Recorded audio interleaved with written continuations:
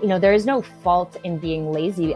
It's more of the natural state for us, right? It's easier to be lazy. It's easier to do nothing.